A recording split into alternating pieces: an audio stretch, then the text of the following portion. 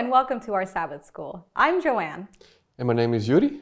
Come together with us as we study lesson entitled Two Covenants, lesson number 7 on page 36. Before we start, let's have a word of prayer. Heavenly Father, who art in heaven, we thank you for the opportunity to be gathered here together to study the lessons that we have displayed to us today.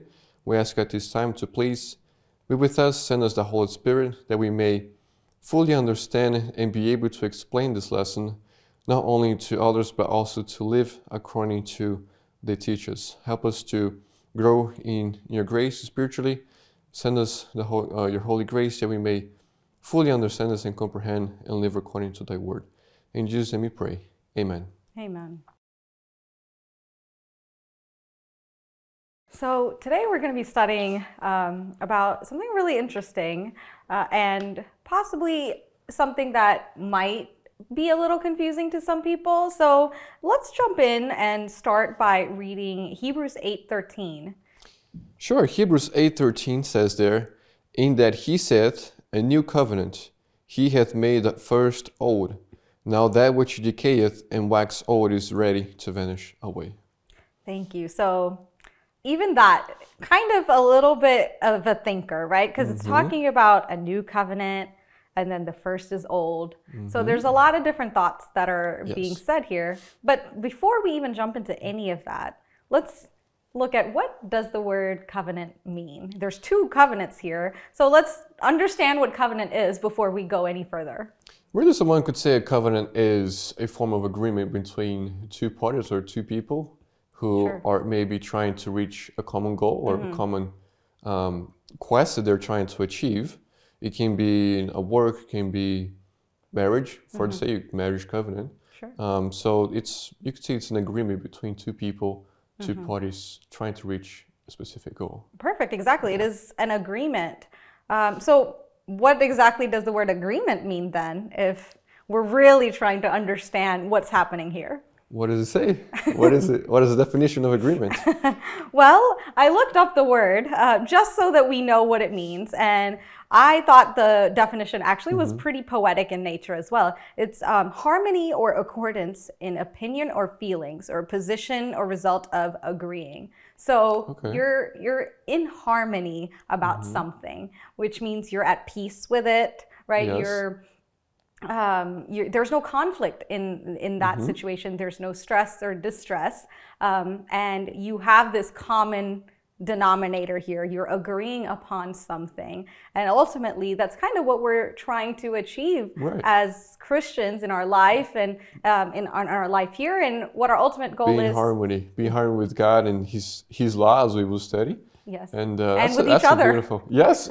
First, we need to, make sure we can commune with each other. Yes. But yeah, that's a beautiful definition. Right. So ultimately, I think if we take anything else from this lesson, it is that simple bottom line, we're trying to be in harmony with, as you said, with the law of God, with being able to also have the law of God in our hearts and be able to obey the law, be able to be in harmony with one another, and ultimately reach that eternal life that we're all working towards. Of course, yeah. Yeah. So in order to achieve that, right, there's something else that needs to come into play. So if you're in harmony with something, there has to be a base something, right, that you need to agree upon. A standard, a standard. So what is that standard that we're looking to agree upon? The standard we are talking about is God's eternal law, which, in other words, we know as the Ten Commandments or the Decalogue. And this is the main, we know and we understand that this is the character of God. This is based on His love. And this is very important because even the 2 tables of stones that Christ wrote and later on Moses had to rewrite was put inside the ark. And why is that important? Because the tables of stone, the Ten Commandments, it's something that teaches us the way that we should live. And the work of salvation, we are able to reach salvation. And we will see here, in both covenants, it was necessary to have perfect obedience. Otherwise, you can have the law, you can have the standard, but if you don't meet the standard, for example, when you're in school, when you don't meet the standard, what happens? You fail. You're dropped out, you fail. So this applies the same to the Ten Commandments. It's the same to us as Christians. And this signifies that the law was, as we will see here in the first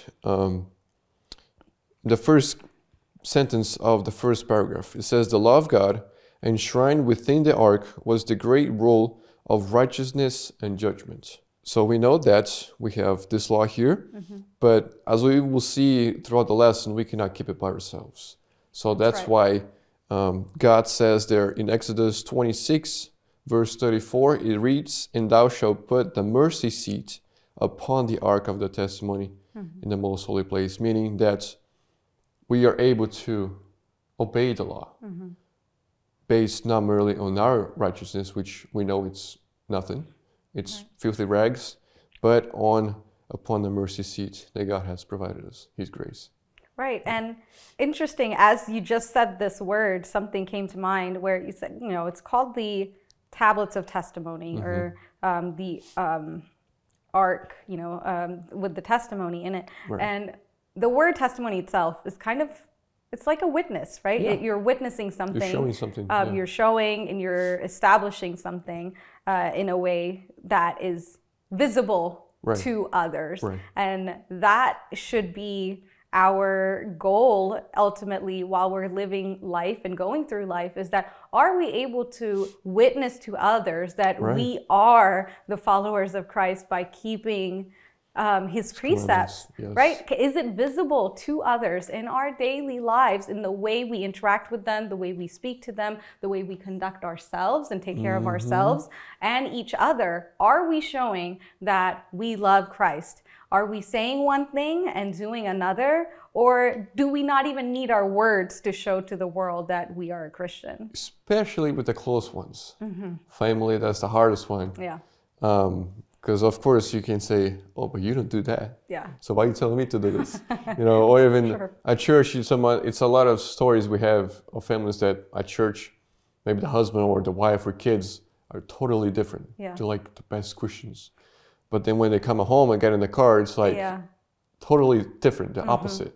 So we need to be very careful. And then like you said, it's a testimony, it's something that shows how are we, with the standards, how are we meeting the standards?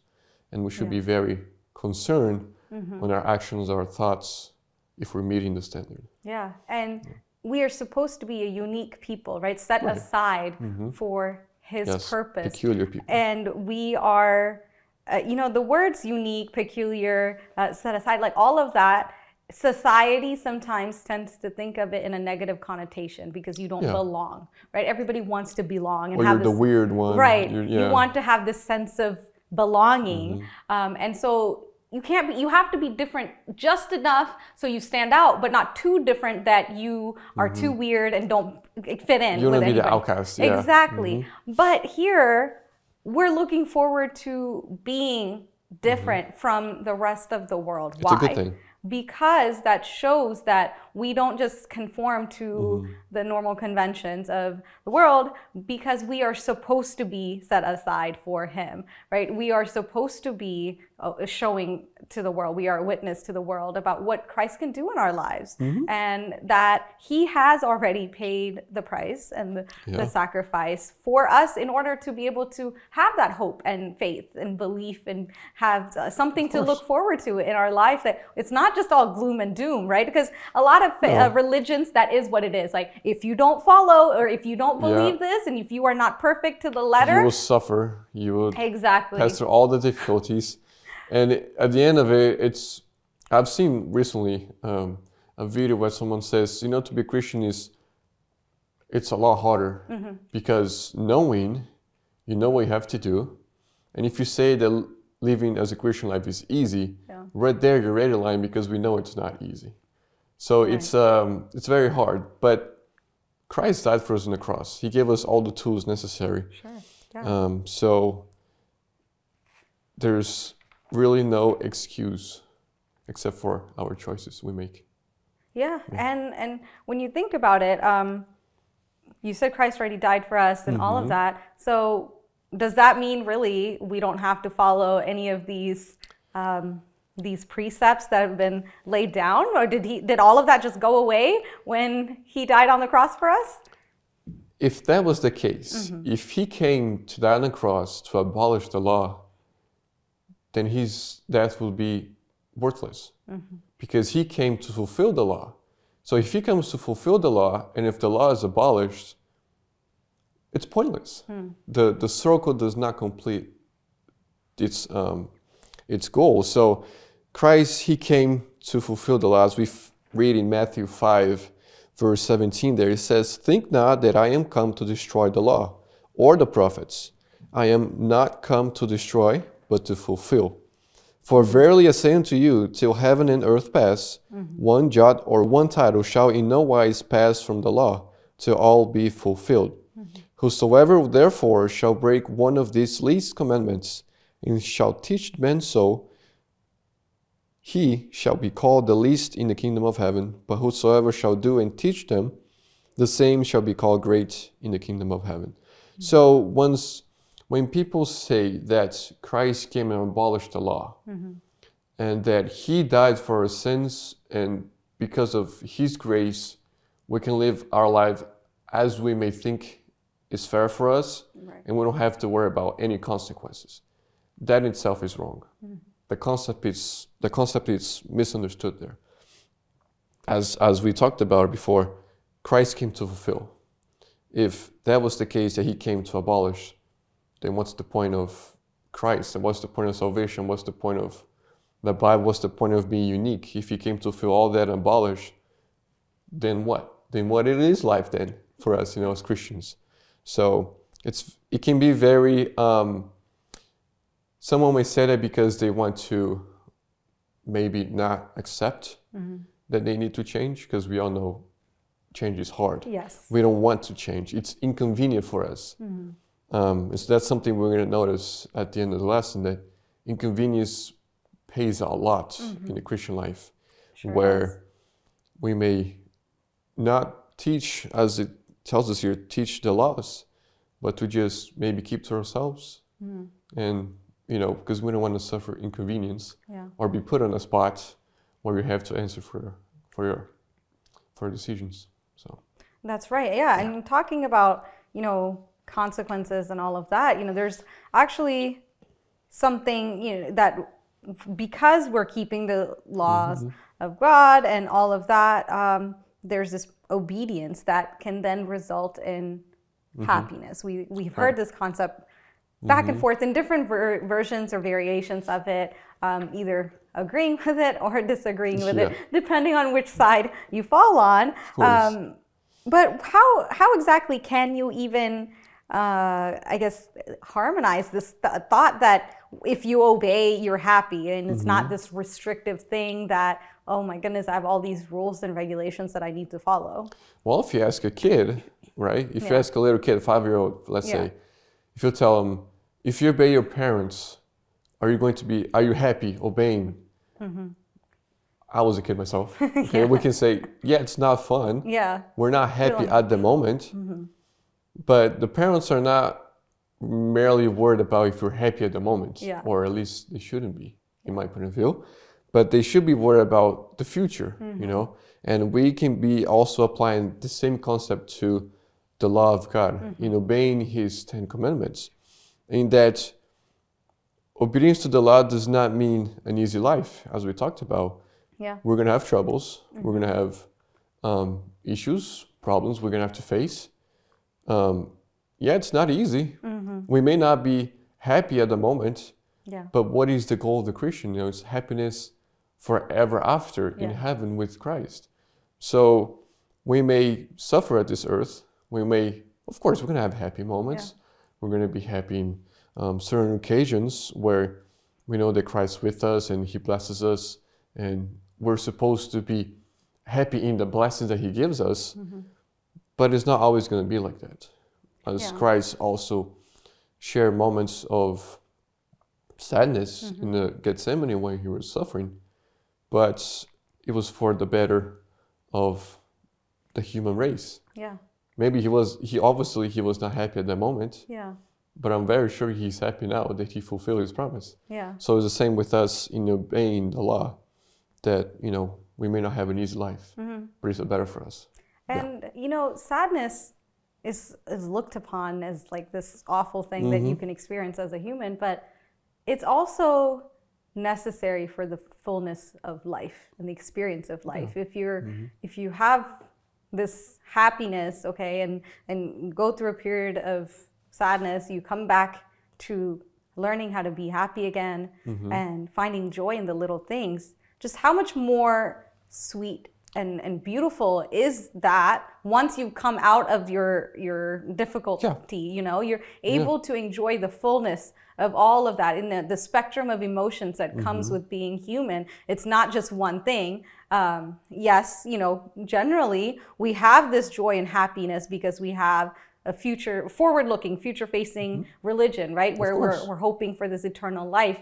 Doesn't mean we can't be happy here, but it also doesn't mean that you're precluded from having difficulties, as you said, because it's all part of it. And facing and experiencing all of those emotions and all this through the spectrum is fine for us to feel and experience, but also not just become overwhelmed by them. That is the key, right?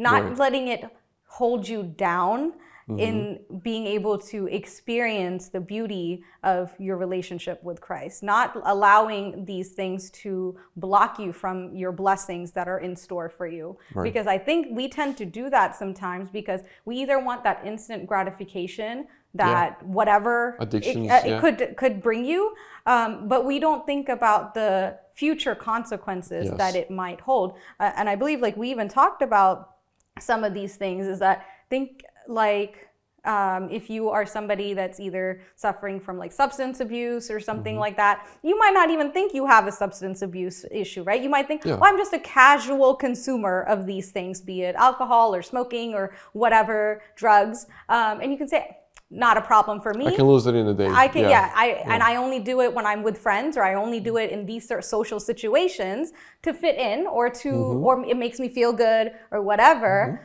In that moment, you feel like you belong, right? In that moment, you feel like you're feeling the sense of happiness, euphoria, whatever these substances might be providing you. But eventually, what ends up being the results of these things affects your health, affects your mental health, your emotional health, could possibly affect your social life as well. You may end up being lonely at the end of all. Exactly. So, you know, you might lose people based on your reactions to these things as well, and what kind of person you become during it. Do you become violent or mean or whatever from it? So there are so many different consequences that can come from it. So if you think about it in the long run, is it not more beneficial for you to maybe abstain from a lot of these things, avoid some of the heartache that could potentially come from it?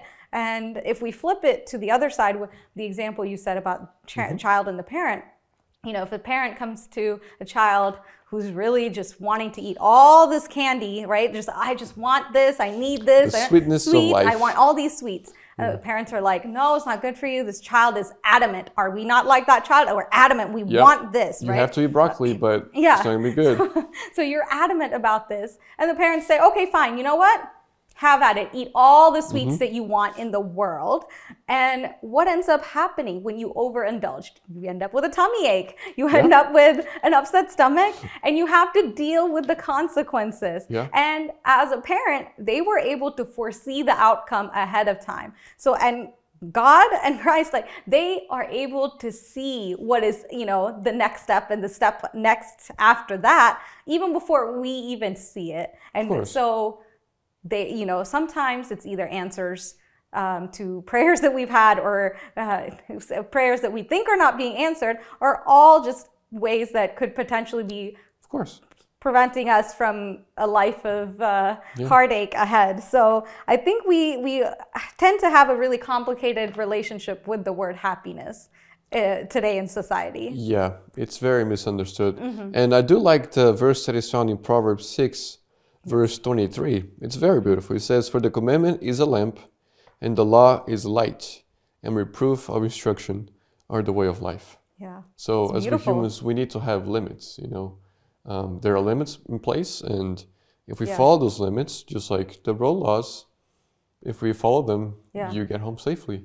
If not, we know what can happen. Same thing is for us in regards to the Ten Commandments in our life. Yeah, and here in the quote under the lesson, it also says, and upon obedience to these laws, the order and harmony of the nature or natural world depend. So there are great principles of righteousness to control the life of all intelligent beings, and upon conformity to the principles, the well-being of the universe depends. Before this earth was called into being, God's law existed. Right. And that is something we need to keep in mind. There's all these laws of nature, right? You think about like gravity, right? Like it just, you drop something here, it will fall down. You drop something maybe up in space, what's gonna happen? It's not going to. Why? Lack of gravity, right? So there are certain things that are the way they are, and the world functions properly because the natural laws are being followed. We are the only beings who are like, you know what? I don't like this law. I want to try something else. I want to see what else is out there. But you think about birds, they migrate down south in the winter. Why? They know it's good for them to be somewhere warmer when the cold weather comes. If as a human, you might be like, well, let me just stay see. here. I don't feel like going down south today. Maybe I'll just brave it through the winter. But it's interesting to see that we were given that free will to decide, to make that decision. And sometimes it doesn't always stick in our mind that, hey, let's make the proper decisions that could help preserve me in the long run. Yeah, which you bring to an important point, which brings us to the next question. Next question, which is, you know, if we try to follow our ideas, our decisions, let me just stay here because it's cold. You know, I don't want to move, or inconvenience to change. But the question was posed to us, you know, after we have sinned. Are we by ourselves able to discern? Are we by ourselves able to obey God's moral law of the Ten Commandments? You know, it's in our own power. You know, can we? No. No. In ourselves, we're nothing, right? We're everything is filthy rags. But especially when we read Romans 8:3-4, it says, "For what the law could not do, in that it was weak through the flesh, God sending his own Son in the likeness of sinful flesh, and for sin, condemned sin in the flesh, that the righteousness of the law might be fulfilled in us who walk not after the flesh, but after the Spirit." Right. So this is important. If we look a little bit more under the second paragraph under the question B, it says there, "It was possible for Adam before the fall to form a righteous character by obedience to God's law. But he failed to do this, and because of his sin, our natures are fallen, and we cannot make ourselves righteous. Since we're sinful, unholy, we cannot perfectly obey the holy law. We have no righteousness of our own with which to meet the claims of the law of God." So, in short, we're not able to meet the standards of the law by ourselves, because God himself, we live through him. He gives us the breath of life. That in itself brings us life. And if we don't have that, if we don't have life, how are we going to keep the commandments?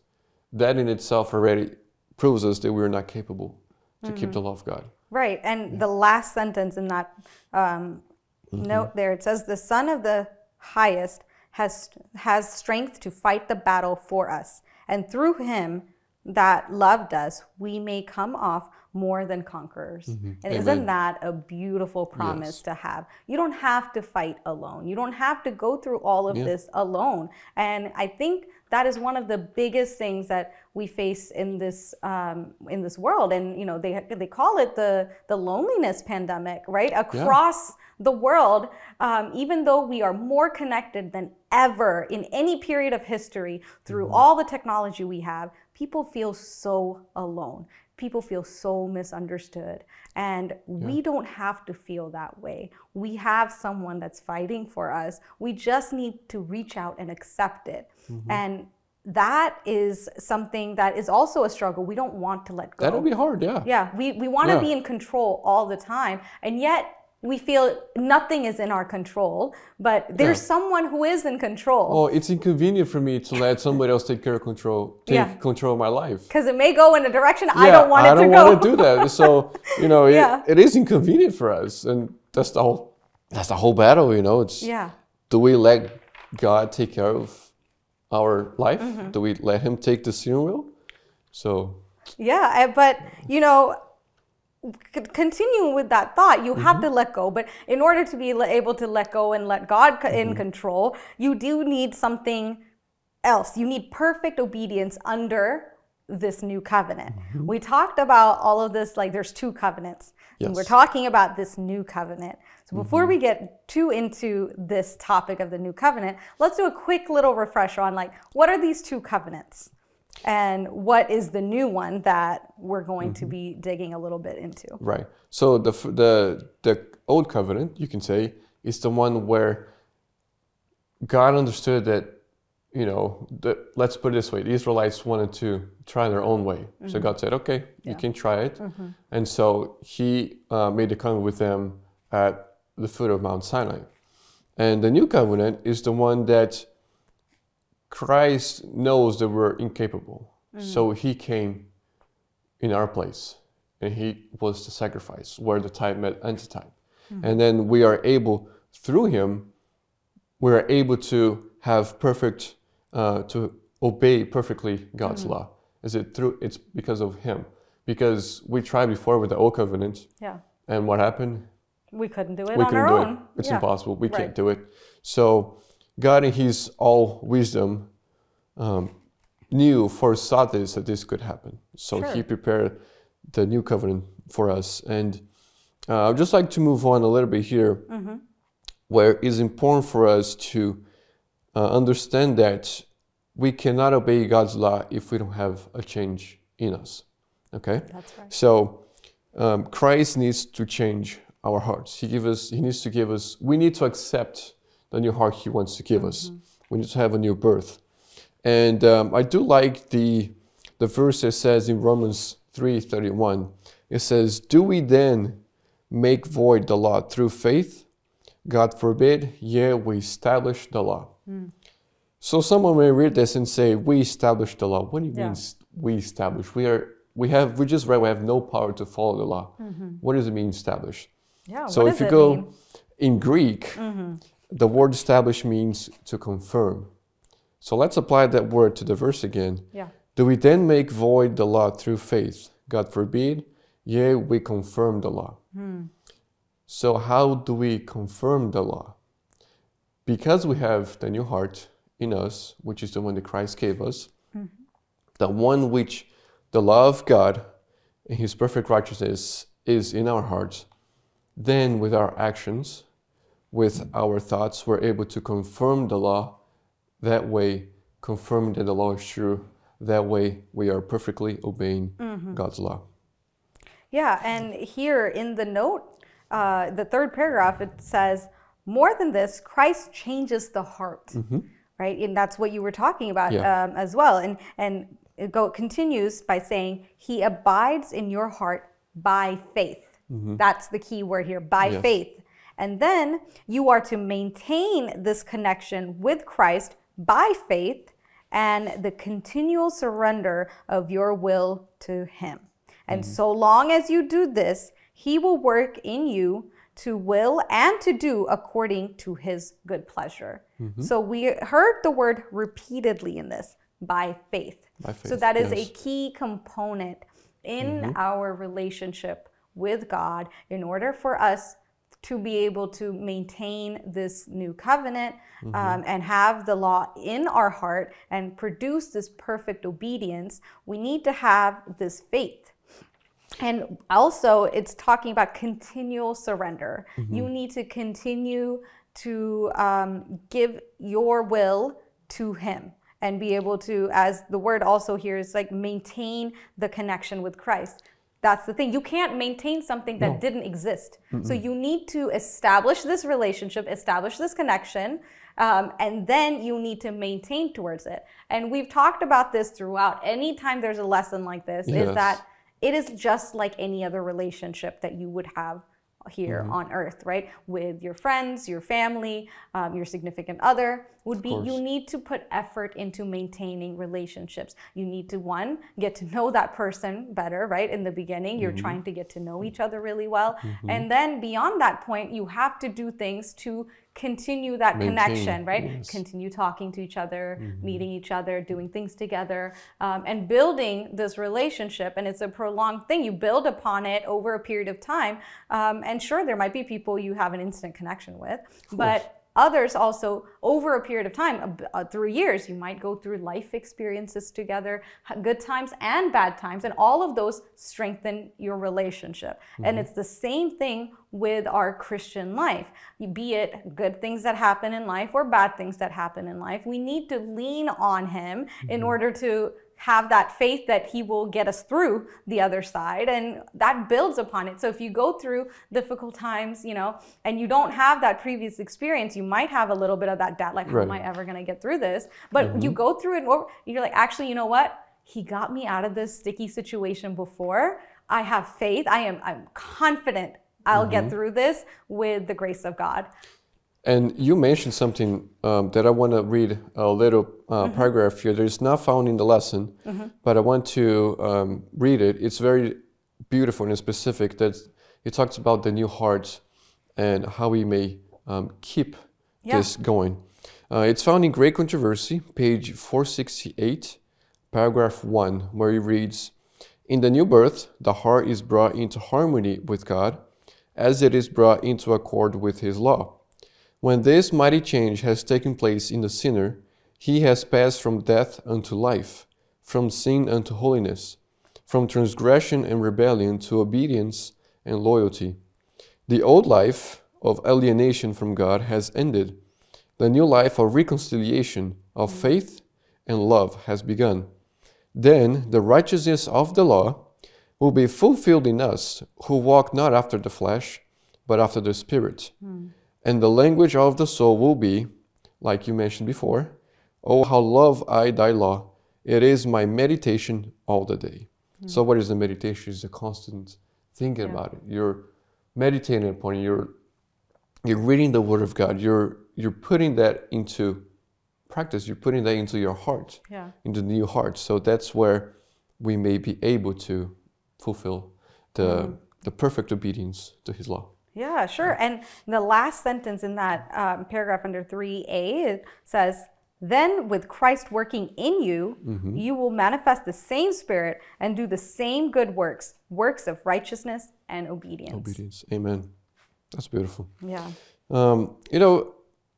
We may talk about keeping the commandments. We talked about the covenants. But what is in store for us? What does God assure us that if we keep this new covenant, what is it that he assures to us? Well, here, if we read Hebrews 8:10, it talks about, "For this is the covenant that I will make with the house of Israel after those days, saith the Lord. I will put my law into your mind and write them in their hearts, and I will be with them a God, and they shall be to me a people." So we then see here, the law is written in our hearts and our minds, and we are his people. To be chosen by him, to be his, is a very beautiful and special thing, right? Yes. If it's for anything, you're the chosen person for somebody or some situation. It's special. Yeah, it's a very special thing. And here, it's somebody who was willing to die for you. Think about that. Someone that was willing to die for you, and you still don't have that in your heart to choose them. He calls you brother and sister, as we studied in the previous lessons, that he calls us my brethren, my sister, and my brother, because he went through the same thing that we go through here. And so he's assuring us that if we obey his covenant, his commandments, that will be forever, you know, that will be with God and will be his people. Well, and here in the note, it says, when the law of God is thus implanted in the soul of the believer, he is approaching eternal life through the merits of Jesus. So that is what we have to look forward to. That's what's in store for us. All you have to do is give your sinful heart to him, and you're getting a really good deal here. You think about it. You're giving something that's not so great, that might be broken and a little wrecked, but you're getting something abundantly more, infinitely more precious. You're getting eternal life, and it's all through someone else's merit. And that's something that, when you think about it logically, right, you're giving something used and broken, you're getting something way more valuable, and you have to give very less in return, and yet we still struggle to let go because of our ego and our pride or whatever's holding us back. But if you just think about it very logically, it's a deal that you'll never ever find anywhere else. Yeah, I don't think, not to speak of other religions, but I don't see one where it says that the main person that is focused on died for those believing in him.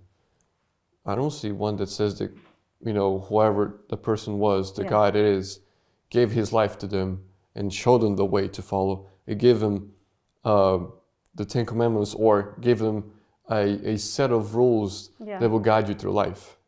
So yes, to a certain point, they may give you the set of rules, but it doesn't provide salvation. You have to work on your own. It's always through your own merits. That's, they don't provide forgiveness of sin in that way. Yes. You know, that it says here in the last sentence. Yeah. The new covenant was established upon better promises. The promise of forgiveness of sins and of the grace of God to renew the heart and bring it into harmony with the principles of God's law. So that's unmatched. Yeah. That's unmatched. That's a beautiful promise to have. And I think this also, having this hope and this faith in this, of this beautiful thing that we have, you know, Christ died for us and we have this thing to look forward to, that also contributes to that happiness we were talking about in the previous day's lesson, right? If you know you have something like this to look forward to, everything else is going to fall by the wayside. Sure, that isn't to say you won't feel sadness or depression or through the loss of loved ones or, you know, certain circumstances that life might throw at you. It's only human to feel that way. But you won't feel despondent. You won't feel this utter hopelessness that a lot of people feel, because there is something more as well. And that again isn't to say that, you know, it's as simple as that. It is something we have to work on. And I think that's the part that's really struggling for a lot of people, is that work that you have to put in daily. It's really difficult to do it on our own. Of course. And we talked about that time and time again.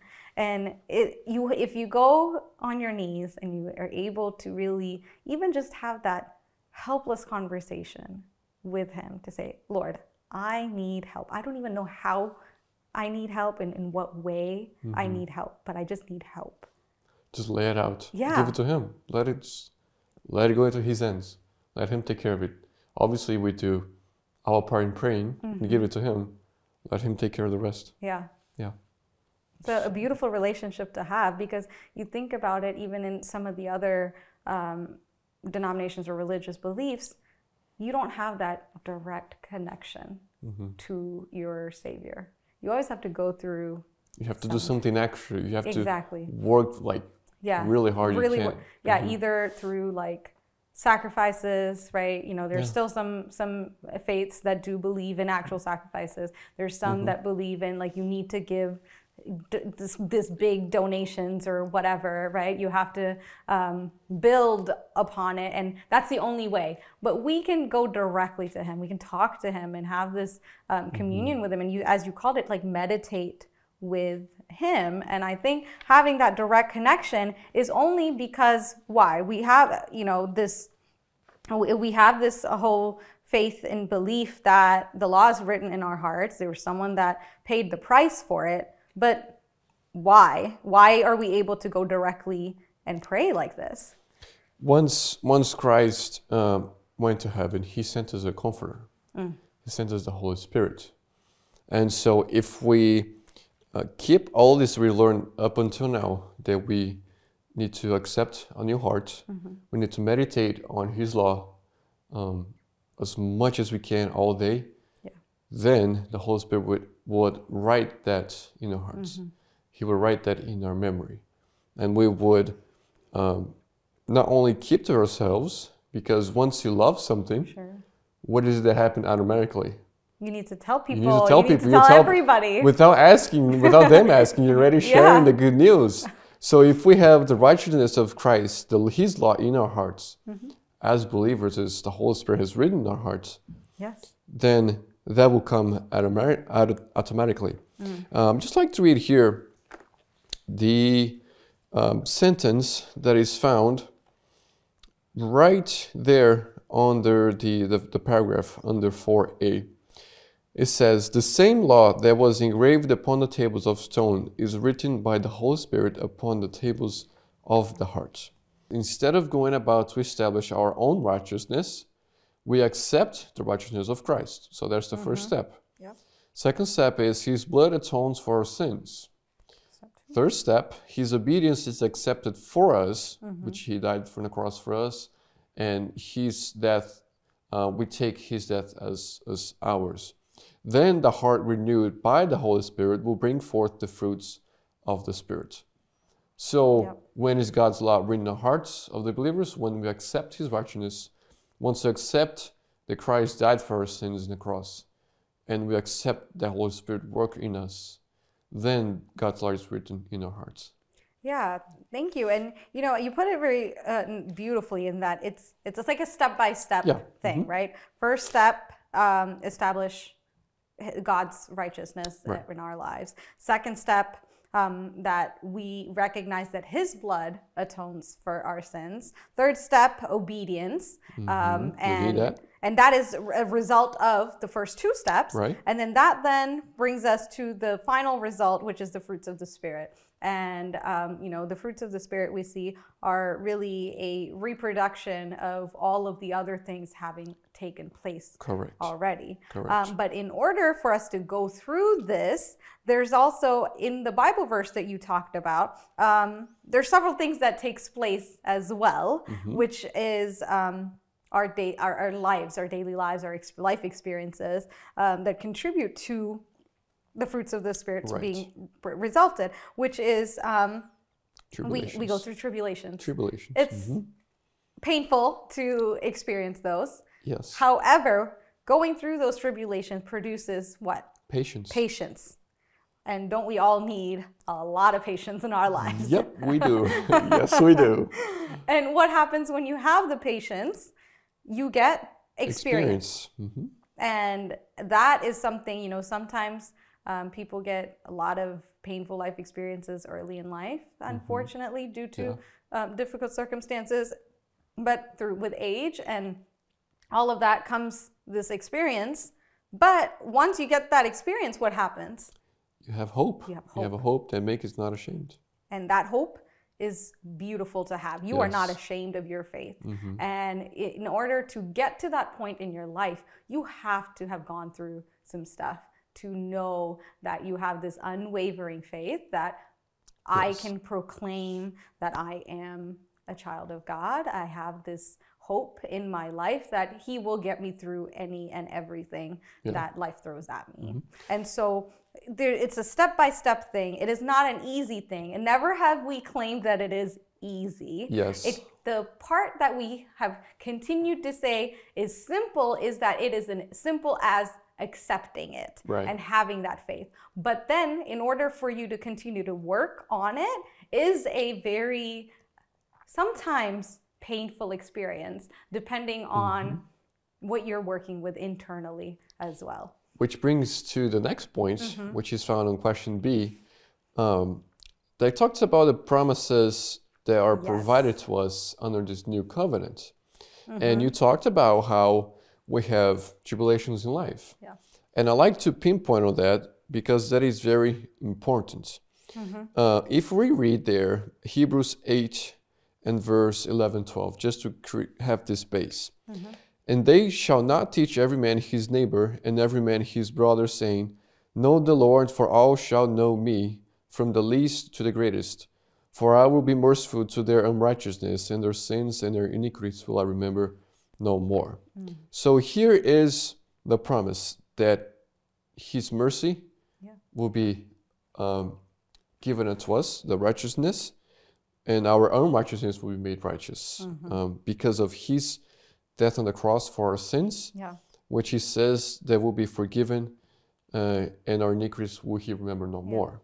However, we need to have an understanding that his sacrifice on the cross does not merely mean that now I can live the life however I want. Okay? Because if that was the case, then why did he come for? What is the why is the law there? Why did he come to sacrifice for us? So what I want to convey here to you all is that this new covenant of Christ's sacrifice does not allow us to live our life as we see fit. And that brings note to the tribulation that you mentioned, where we have troubles. Our lives as Christians is not easy. If we say it's easy, like we mentioned before, you're already lying. You're ready not following the 10 Commandments. So with that understanding, we cannot lose focus that, yes, Christ died on the cross for us. He gave us his grace. But we still have to, by faith, try to keep his commandments. Not with our righteousness, by his righteousness. And that can be attained by the sentence that is found there in the last sentence of the second paragraph under 4b. It says, all who humble their hearts, confessing their sins, will find mercy and grace and assurance. Amen. So that is very important. You know, it's not to live life as I want to, as to enjoy the things that I want to, but yes, to having his law in your heart will then be able to show you the right way to do, and you will not be able to. If you really have the law of God in your heart, you will not try to fulfill your own desires. And you know, in the sentence right above that, what you read, it says that it's all you have to, like, forsaking evil and choosing the good. And so that is something that can be a compass for us in how we go about life, right? You have to have that humbleness and confess your sins in your heart for you to then be able to discern how and what is the evil in your life, and how do you choose the good and what the good is in our lives as well. Because sometimes what is something that may be perceived as good by the rest of the world might not necessarily be what's fruitful for you as a Christian. And you have to have that discernment. And in order for you to have that discernment, what do you have to do? You have to walk through life with all of the previous steps that we talked about, right? You have to have that experience, that life experience with Christ. It's a continual thing. You might not be able to discern it from day one, but as you go about it, year after year, day after day, it's almost instinctive in you to be able to identify all of those things. Right. And that brings to the point where, you know, for us to keep that in mind is that right there, the last paragraph says the conditions of salvation are ever the same. It never changed. If once Christ died, it didn't change to I don't need to do the 10 Commandments because he died for me. It's always been the same. Life, eternal life, is for all who will obey God's law. Perfect obedience, revealing thought, word, and deed, is as essential now as when the lawyer asked Christ, what shall I do to inherit eternal life? And then we know that Jesus said to him, what is written in the law? So we need to know what's the law. How readest thou? How do we understand the law? this do, and thou shalt live. So we need to have the complete understanding of God's law, which is, we know, his character, which is love. Right. So yes, it's very important for us to keep this in mind.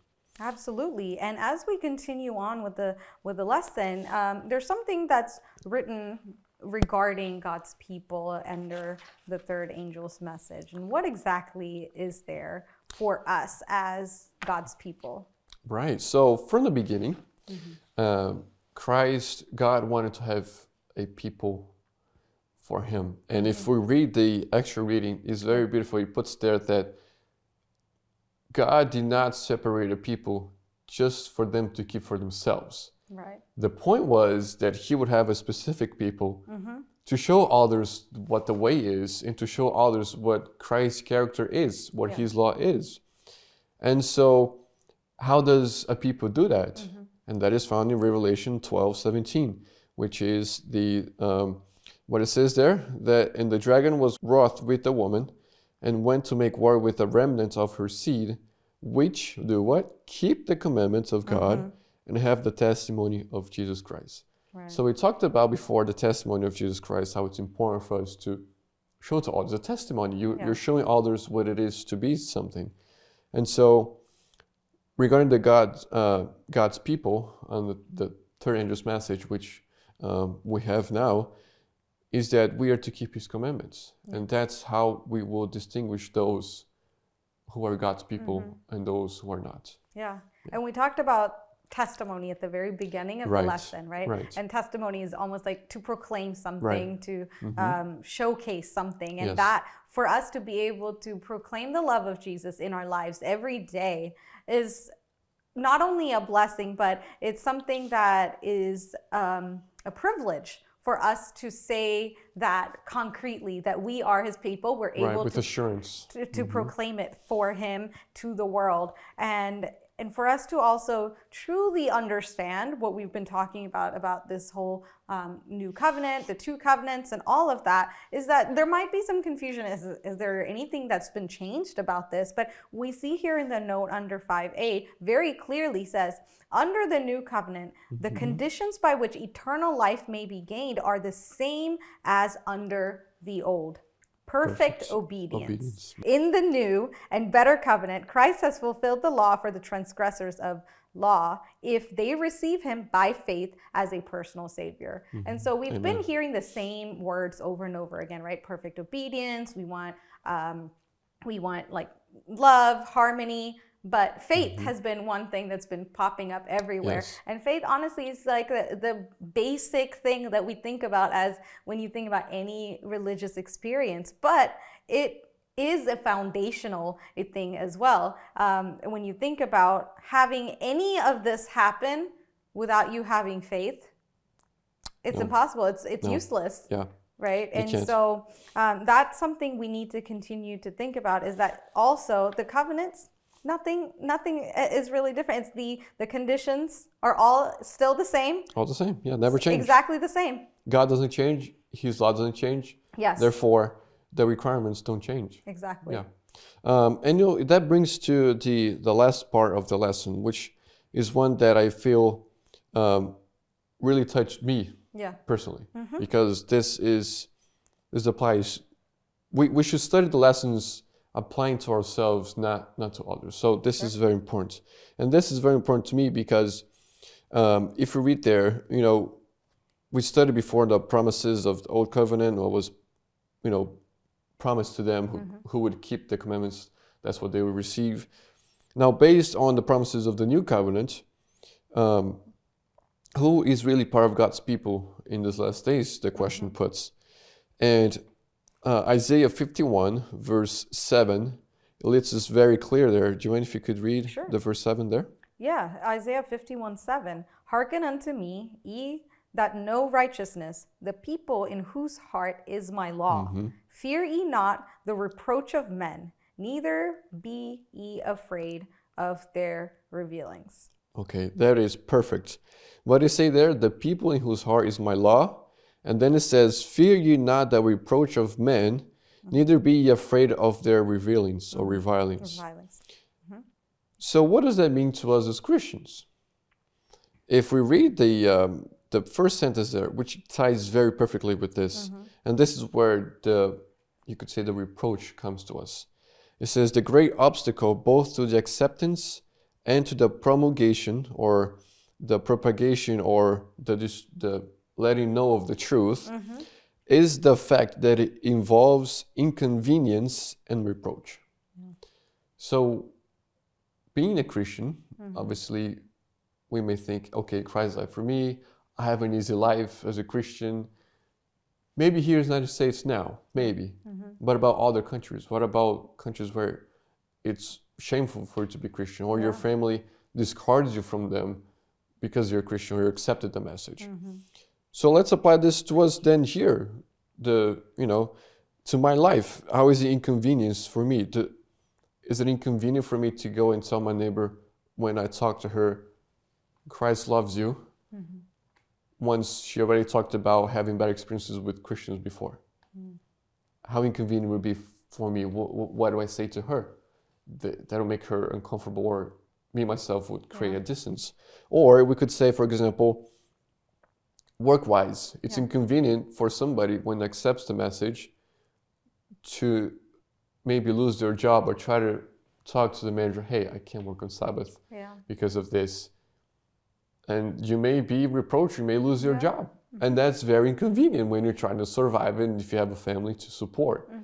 Or you could say inconvenience in being Christian to your friends or to your family. It's inconvenient for us to change. We don't like change. And so it's very hard for us to accept that we need to face the hardships of life. The apostles suffered, Paul suffered, all of them suffered, Christ suffered. And so do we want to live a Christian life without suffering? That's impossible. And then the sentence there continues reading, this is the only argument against the truth which its advocates have never been able to refute. But, there's a good note, but this does not deter the true followers of Christ. These do not wait for truth to become popular. Being convinced of their duty, they deliberately accept the cross. And so I would just like to finish my thought with the last sentence there, last paragraph. We should choose the right because it is right, and leave consequences with God. To men of principle, faith, and daring, the world is indebted for its great reforms.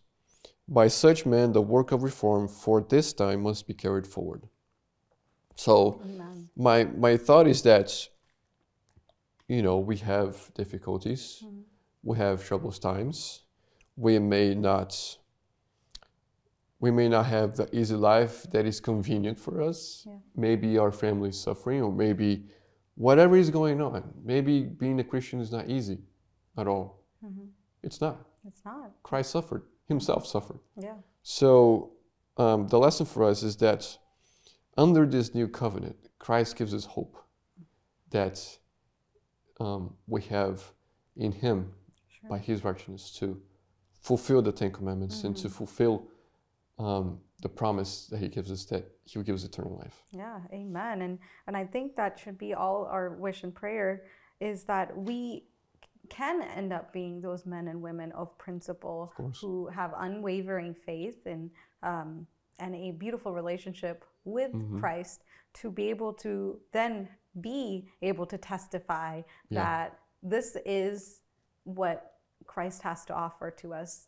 Be able to show that it can be a beautiful life experience as well. It is not just one of you being deprived of all of these wonderful fun things that you can do in life, which are so temporary and fleeting, but we are working towards something more eternal and something more concrete. And so if we can keep that as our focus and be anchored on that truth, then we will be able to live this life of happiness in obedience. And I know that seems very contradictory to what the world believes as being able to just free will everything and live do whatever. life and have fun. But there is beauty in that, in happiness and obedience, and help us that we may be able to be these men and women that truly reform the message and be able to hasten Christ's coming. Amen. That's my wish and prayer. Amen. Amen. Well, to conclude, let's pray. Our Father, which art in heaven, we thank you for giving us this day to be able to study your lesson and truly dig deep into the two covenants and have this assurance that you have wonderful promises and blessings in store for us, for those that obey, those that have your law written in our hearts, and that we may be able to outwardly show that we are truly children of Christ, and that we may be able to also live a life that is able to uplift others and help and encourage others in being able to reproduce their character in all our lives as well.